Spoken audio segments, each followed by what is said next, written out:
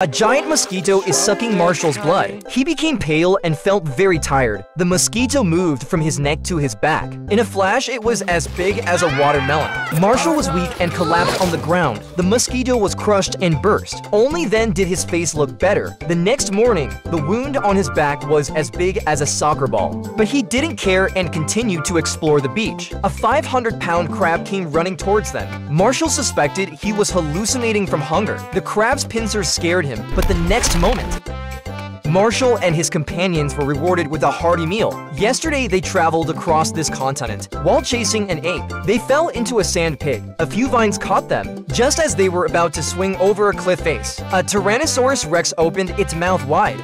They rushed forward. Polly even took a picture to remember them by. They made it across the log bridge. The T-Rex was too scared to come. Marshall laughed at the dinosaur for having a brain the size of a walnut. The T-Rex was furious.